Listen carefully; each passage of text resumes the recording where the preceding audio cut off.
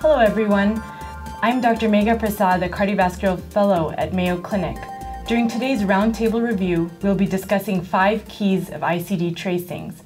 I'm joined by my colleagues Dr. Paul Friedman, who's the Vice Chair of Cardiovascular Diseases, as well as Dr. Siva Mulpuru, who's also an Assistant Professor in the Division of Cardiovascular Diseases. They're both specialized in electrophysiology. Thank you so much for joining us today. Thank you, Megha. To start off with, could you talk to us a little bit about what are some important things to consider in the history, physical, and chest x-ray when evaluating a patient who's having trouble with their device? Okay. I think history provides important clues to the reason why patients receive shocks. If patients have a passing out spell, or if they at least experience palpitations, it's more likely that patients were experiencing arrhythmias before shock delivery. If the patient was completely asymptomatic and all of a sudden they start receiving shocks, you think about device malfunction.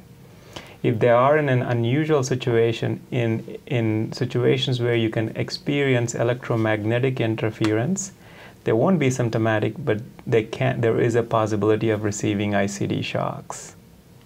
It's good to ask the patient what they were doing at the time of the shock. So, for example, if they say they were throwing a football or doing something with their left arm and the device is on the left, you think about the lead moving, and if there's a break in the cable, the filers, the small elements, rub together and make an electrical noise. The device thinks it's ventricular fibrillation, gives an unneeded shock. Or if they were using power tools in a wet basement, I've actually heard that one. You think, well, there's a high likelihood of electromagnetic interference. The chest x-ray can also give some additional clues. And if we look at this one, for example, here you see a patient with a pacemaker, and you'll notice that the lead is all twisted and coiled up here. And if you follow it down, there are even some coils down inside of the body. This patient had Twiddler's syndrome. That is, the person inadvertently, or without really, subconsciously rather, would sit and twist the device in the pocket. You see it more commonly in people who are overweight, women more commonly than men, and often you'll ask them and they're not aware of it, but you see this turning and twisting which tends to twist and twist the leads, putting tension on them and ultimately leading to their breakage. And if you look at the next slide, you can see side by side a more typical so-called normal one, where the leads tend to be more straight versus this very twisted and coiled appearance. Another important area to look at is the region just under the clavicle. Part of this depends on what implant technique was used. And if the lead is placed using an anatomical subclavian approach, so the implanter puts his or her hands to feel the anatomy and then comes in at a very horizontal angle, often the lead may pass just under the clavicle, between that and the first rib. It can actually go through the subclavius muscle that's just under the clavicle, or its tendons, and that muscle or its tendons can exert mechanical force on the lead right where we see this arrow on the x-ray. And that can cause, as you can see here now, a lead that was removed. Here we see the actual outer insulation is disrupted, and the filers, that is the individual coils within the lead, were also mechanically disrupted. So those kinds of clues on an x-ray may give us some hint in terms of what led the device to malfunction. Those are some really interesting chest x-rays. Thank you for sharing those. What about normal electrograms? How do you go about interpreting those?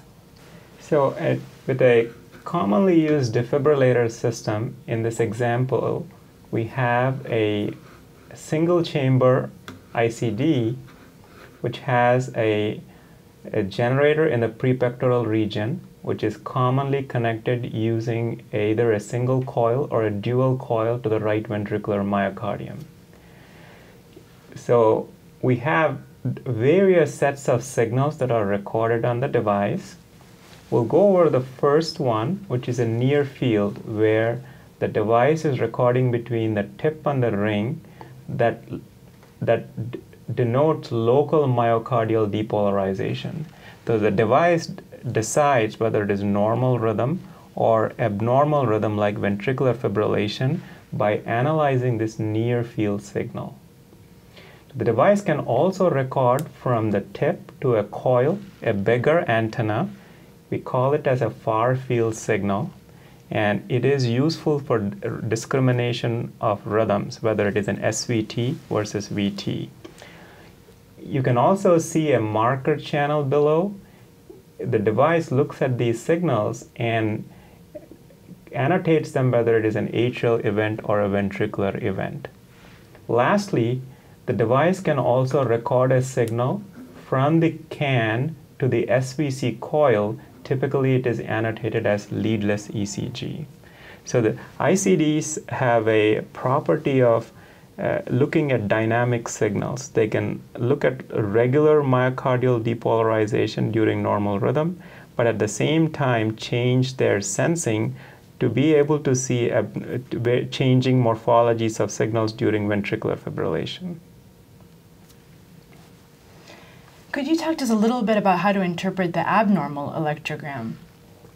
Sure. So if you're seeing a patient who received a shock, or there's some question as to whether the device is working properly, the first question is, well, how are you going to get the electrograms out to look at them? Mm-hmm. And there are two common ways to do it. One is with a programmer. So the programmer is a device like a small computer.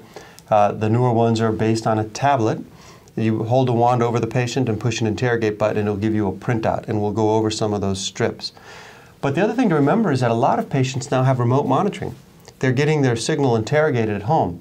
So when they go home with a defibrillator, they'll get a small box, they'll put it on their nightstand to plug it in, and every night it will wirelessly communicate with the implant, then send that information over a secure network to a server, and that information is available. So often, we may have information readily available to us just by contacting the manufacturer or the physician specialist who put in the device if we need access to those. If we then want to look at tracings, there are certain characteristic findings. And the first one that we'll look at is from a patient, a 60-year-old man who was working overhead all day, and then he received a shock. And so on the top, we see the atrial channel. So this is recorded from an atrial lead, and it tells us that the atrium, we can look down here where it says A-pace is being paced. And what you notice is on the bottom now, there are two V paces, and then there's all of this high-frequency signal that looks abnormal. This is high-frequency fluctuating and at times saturated signals are characteristic for a lead fracture. And you may say, well, why does a broken lead cause this? Well, the leads are made up of multiple small conductors, and those small conductors are intertwined to form a cable. And if a cable is broken, it's usually not a complete break, it's a partial break. And as those little metal elements rub together, they create these high-frequency signals, and you can see what happens. The defibrillator, we see noise, we say, gee, this does not look like a normal heart signal, but the defibrillator is saying, boy, this is rapid, it has very short intervals, it could be ventricular fibrillation. You get enough of these together, and the device will say ventricular fibrillation has been reached and give a shock. Now, if you have the person in clinic and you turn the device off or put a magnet on it to deactivate it, then you have them do maneuvers. Take your hands and push them together, pull them apart in front of your chest. You can reproduce these. If someone is being paced by the defibrillator, you may also get a pause because the defibrillator is seeing all these extra beats and saying, oh, I don't need to pace. Or there may be a ventricular arrhythmia going on, so it stops pacing and starts detecting arrhythmia. So that's one characteristic, very high frequency, and in this slide it's really classic. Unrelated to the heart rhythm, it's usually intermittent, you don't see it for the whole time. Sometimes motion of an arm or parts of the cardiac cycle will put the lead in a position to cause that kind of noise. On the other hand, if we look at this next slide, a compendium of potential kinds of malfunction. So we saw on the left a conductor fracture. This is the first image on the left kind of shows that. In the middle is electromagnetic interference. And I just want to highlight, Siva pointed out that we have far field and near field signals. A far field signal, as he pointed out, was large conductors, an RV coil to a can, separated by a great distance. And when you have that, the physics of it gives you a big antenna. So it's very sensitive for picking up signals from far away. The near field, tip to ring, closely spaced, small electrodes, just senses a tiny bit of muscle.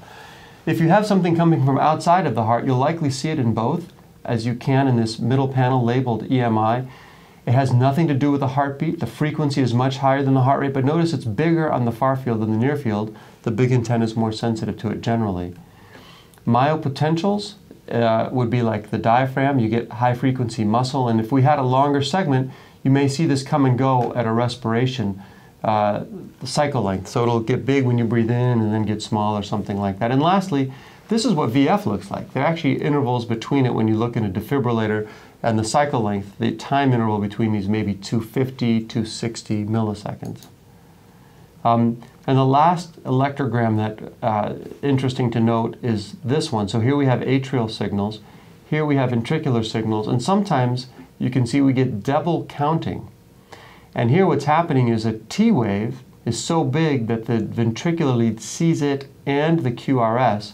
We get T wave oversensing, and since the first step for deciding if an arrhythmia is present or not is the time interval between events, it's going to count this inappropriately as a VF event, and they can add up to give a shock.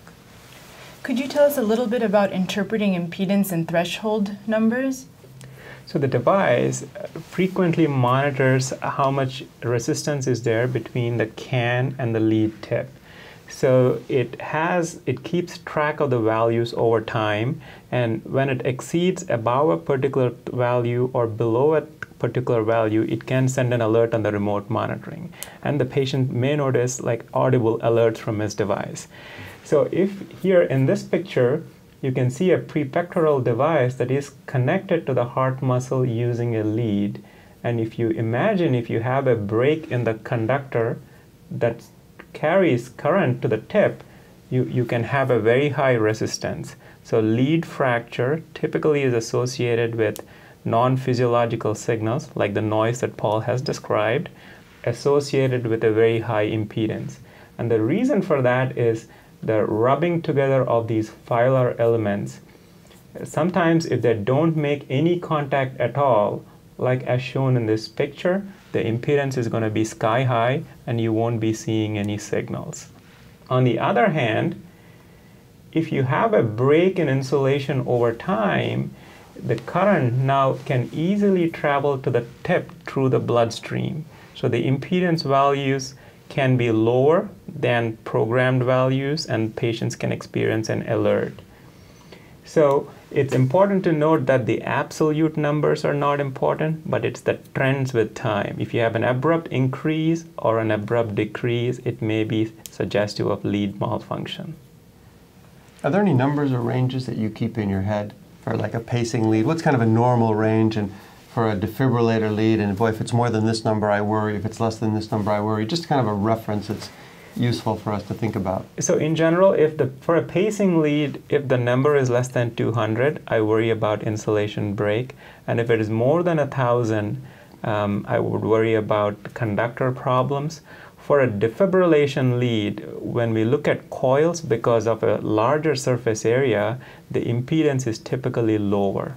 And if you have a coil fracture, the impedance is more than 100 ohms in general. Lastly, could we discuss how you would approach a patient in an emergency situation who's being shocked, who we know has a device? Sure. I think the first thing to do is stay calm. Remember, you have control of the situation. And there is an absolute algorithm, and I'll put up a slide and just walk through it. If a patient is in front of you, the very first thing you want to do is determine whether there's an ongoing arrhythmia or low blood pressure, as we normally would with any cardiovascular patient. And if so, monitor and begin ACLS. If the patient is conscious and they've had frequent shocks or they're getting shocks, step number one is apply a magnet. Applying a magnet to a defibrillator will disable shocks. It does not affect pacing, but it will disable shocks. So that's the key thing to remember. If you're in an emergency, if you apply a magnet, you now have a patient without a defibrillator. It's a standard cardiovascular patient that you would apply advanced and basic life support the way you would any other patient. Always good to have an external defibrillator and put it in place. Call the ACLS team, the code team, and if you don't already have those resources with you. Then if the person has no ongoing arrhythmia and you put them on the monitor and you don't see and you see shocks without any arrhythmia, then clearly the device isn't working properly. So apply the magnet so they don't get any more shocks. Keep them on the monitor in case an arrhythmia does develop. They need to be admitted for a consult. The system has to be repaired, and you want to prevent inappropriate shocks. So again, You see a shock during normal rhythm, magnet turns the device off, call the consult. On the other hand, suppose you monitor them in the emergency room and you don't see any arrhythmia and you don't see any therapy. Then you talk to the patient and get a little more history. If there was just one shock, if the patient otherwise feels quite well, if they've not had a number of similar events recently, so you say, well, maybe the last one was 2 years ago, 5 years ago, or never, and they feel well, then you can say, well, visit your heart rhythm specialist tomorrow or in 2 days. I wouldn't wait too long, but it can be done non-urgently. It suggests the device probably did what it should do. And remember that many people have remote monitoring equipment, so they could send a strip right away, and if there were a problem, you could find out right away. Otherwise, if there's a change in status, if they say, well, I got 2, 3, 4 shocks, or if they have shortness of breath or chest pain or other symptoms that are concerning, if they fainted, well, then you're going to want to admit that patient to further work up what's going on and what triggered the device to become active. And these shocks are very painful, so if the patient is experiencing multiple shocks, sedation, if it is due to an arrhythmia, is also a reasonable option. Yeah, absolutely. In fact, in some cases, if you have VT storm, general anesthesia not only alleviates pain, but will lower autonomic tone and is one of the treatments for the arrhythmias. Thank you so much, Dr. Friedman and Dr. Mulpru. Those were some very educational points you made. Thank you for joining us on theheart.org on Medscape.